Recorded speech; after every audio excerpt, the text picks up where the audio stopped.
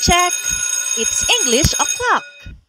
Ang pag-aaral ng English upang madaling matutunan, bakit hindi natin simplihan?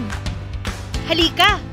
Manood at makinig sa English Teacher ni Juan! Kung bago ka pa lang sa channel na to, huwag kang matakot. I made learning English easy for you. Please like, comment, and subscribe. At pakishare mo na rin sa iba para marami pang mga Juan na gaya mo ang matuto. I'm back, grade 9 learners. Ready ka na ba for another English 9 learning episode? Tara, let's start! Our target most essential learning competency for today's lesson is determine the relevance and the truthfulness of the ideas presented in the material viewed. Simple lang naman ang target objective ng lesson na ito. That is, to analyze whether a certain information presented in a text is relevant and truthful. Paano nga ba malalaman kung makabuluhan at makatotohanan ang isang teksto o akda na iyong binabasa? This lesson is of great importance, especially now that fake news is so rampant. Kung mahilig ka magbasa ng social media posts and articles, be careful dahil laganap ngayon ang mga peking balita. The judgment of ideas, points of view, and arguments presented in text or other platforms are important for students' growth as independent thinkers. Learning how to analyze and critically evaluate information's truthfulness helps you develop a sound framework to test your arguments and enrich your points of view.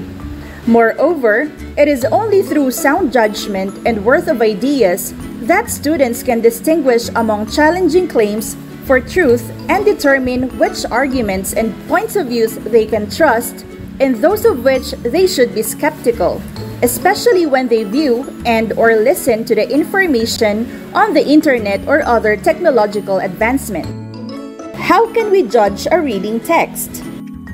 Judgment in reading is the ability to make considered decisions or come to sensible conclusions while considering the text details.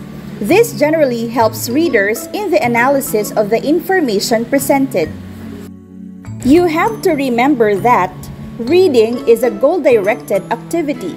Kaya ka nagbabasa dahil may purpose ka.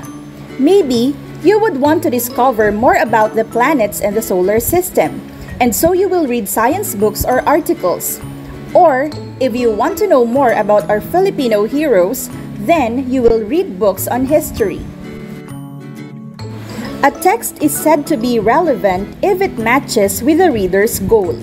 Therefore, we can conclude that information that closely matches a reader's goal is more relevant, whereas information that does not match the goal is less relevant, regardless of its importance. Here is a simple illustration. Let's say the text you are reading is about COVID-19. Which among the words associated with it are not relevant?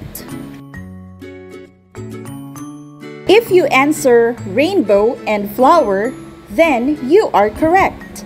These words are not relevant or irrelevant to the topic or subject. When we say that an information is irrelevant, it means that it is an information not related to what is being discussed. Ibig sabihin, wala itong kaugnayan sa topic o subject, and therefore, not important. Now, you also have to know that not all relevant information are truthful. How can you know if the information is truthful? Paano nga ba malalaman kung makatotohanan ang impormasyon na iyong nababasa? In this age of fake news, medyo challenging talaga yan. At this point, critical thinking is an essential skill that allows you to handpick truthful information. And therefore, fact-checking must be done. Dapat alam ninyo kung paano mag-fact-check. This simply means that the ideas or information are considered truthful once it is verifiable. Here is a sequence of steps to follow in fact-checking. Read the material. Read the material a second time, marking passages for checking. Write down the claims to check and list keywords and potential resources to research. Do the research. Record results including the source.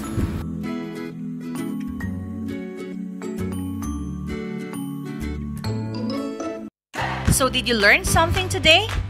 Sure ako na hindi ka na nosebleed. If you want more of this video tutorial and learn English in a light speed, huwag kalimutang mag-subscribe at turn on ang notification button para updated ka sa mga bagong lessons. Ako ang teacher mo, ang English teacher ni Juan. Class dismissed! See ya!